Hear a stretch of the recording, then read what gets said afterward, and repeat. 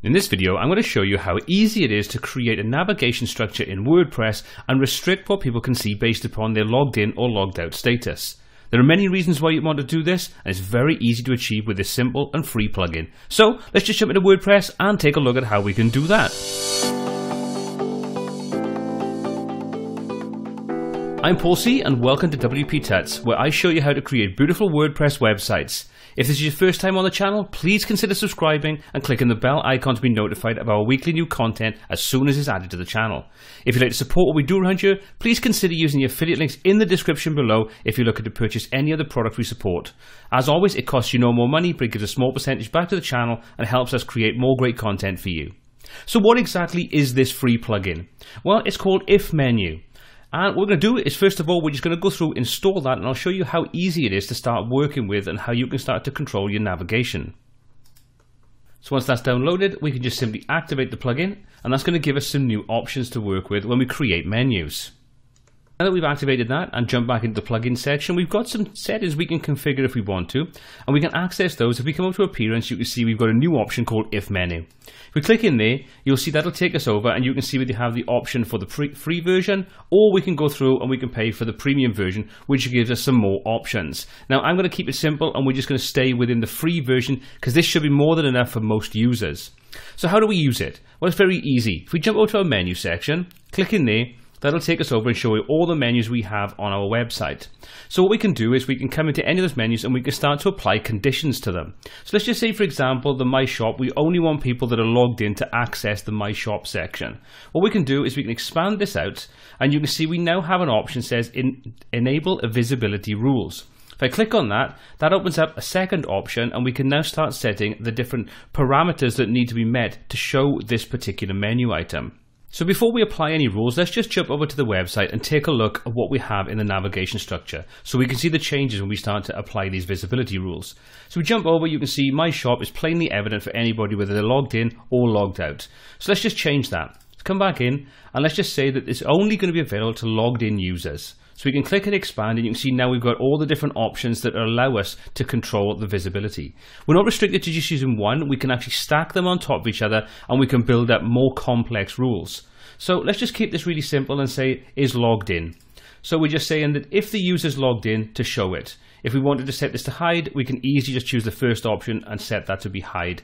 If we want to add in additional options, we can simply click the plus, and then we can see and or, so we can create conditional logic on top of everything else. But for now, like I say, really simple. So let's just come back in and save this. So I've jumped over now to the test website, and as you can see, because I'm logged in, My Shop is still displaying to me. I can tell I'm logged in because the logout option is on the right hand side of my navigation, telling me that I only have that option available because I'm logged in. So let's just say I'm going to log out, and once I log out, you'll see I really want to log out. Yes, I do. We're going to jump back, and now we no longer see the My Shop option because I don't have access to it based upon the fact I'm not logged in anymore. So if I want to get that back, I can simply come back here to sign in or join, and that'll allow me to log back into my account, and then we'll see it again. So let's just do that. So once I log in, you can see my logout option is back and My Shop is back. So it's very easy to set up. Now that's just a basic simple rule where it's either logged in or logged out. But what if you want to make something just a little more complex?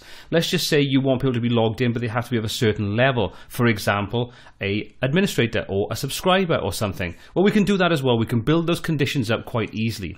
Just jump back over to the dashboard, make sure we're logged in, and take a look at how we can add a second condition in. So we come back over into the dashboard, you can see the navigation structure as we've set it up. We've now got a visual representation of the fact that we have some condition applied to this. So you can see My Shop says if is logged in. So it tells us a condition has been applied. We can expand that out, and we can now add a second, third, fourth condition, whatever we'd want to do to make it more complex. So you can see at the moment it just says show if logged in. Let's click on the plus, and we've got the option for and or, so we can set up various different types of conditional logic.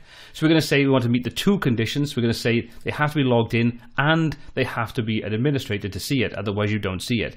So let's just say that's fine. Let's just come back out of that, and we'll just hit save to make sure that all those changes are committed. So we'll save that. You can see it's now updated. It tells us there's more than one condition applied, so we can again see that there's more sort of conditions being applied to this particular entry. Now if we jump back over to the website, and I'll log in as a different user with a different level. So at the moment, I'm logged in as administrator and logged in, so I can see my shop. If I log in as an editor, for example, I won't see it, even though I'm logged in. So let's just do that. So now that I've logged out, I'm just going to log back in as my new editor user. So I'm going to click to join. We're going to put the right details in, and we'll just drop the password in there. And we'll say log in. And now that I'm logged in, you can see that I still don't see the new shop or my shop menu, and that's because I'm logged in, but I don't meet the level of user to be able to access that particular function. So you can see we can build it as simple conditional logic, build one step on top of another, and then it'll show it and set it up in such a way that it just makes it incredibly easy for us to use. Obviously, if you want to get a little bit more in-depth with it, there's the commercial purchase version, which you can take a look at if you need more than what the basic version gives you. But I think it's one of those plugins that really does help sort of separate the basic sort of structure of WordPress and give you some great functionality if you want to control what people can see based upon the navigation structure on your website. Now, it is worth bearing in mind that all this does is show or hide navigation structure. It doesn't restrict access to those pages. So if you have to do something like that, then I'd recommend taking a look at some kind of membership plugin that has to have certain levels of access to get into those pages, as opposed to just showing on the navigation. So just to give you a perfect example, I can still access my shop even though I'm logged in and I can't see it. I can still access it if I know the URL to that particular page. So just bear that in mind. But it's great for things like login and log out sort of functions which are part of WordPress, and you want to give access or hide those, or just show the relevant link to the person that's either logged in or logged out. I hope that kind of makes sense. Anyway, that's pretty much what I wanted to show you. It's a completely free plugin. The link will be in the description below. Download it, test it, check it out, see what you think of it, help support it, spread the word, and so on. Well, I hope you found the video useful. If you did, please smash that subscribe button, hit the bell icon to be notified, and give it a thumbs up if you liked it, or a thumbs down if you didn't. It all helps. As always, if you've got any comments, questions, or feedback on this video, or you'd just like to say what you think of it, or if you found a better solution for this, please pop those in the comment section below. Let's get a conversation started. Let's talk about how we can expand WordPress and get better websites for everyone. As always, my name's been Paul C, and this has been WPTuts, and until next time, take care.